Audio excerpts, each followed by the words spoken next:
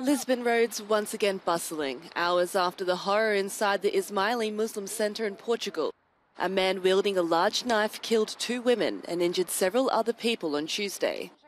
Now Portuguese authorities are investigating whether it was a possible terror act. Queria registrar a pronta intervenção da Polícia de Segurança Pública, que permitiu a detenção do suspeito, que está neste momento no Hospital Santa Maria a receber os cuidados médicos. É, obviamente, prematuro fazer qualquer interpretação sobre as motivações deste ato criminoso, mas devemos aguardar com segurança que as autoridades procedam às necessárias investigações. The women killed were Portuguese staff members at the centre. Police say the officers ordered the suspect to surrender and he was shot when he advanced towards them. He is now in police custody at a Lisbon hospital. Local Afghan community leaders and Portuguese authorities describe the suspect as a refugee from Afghanistan.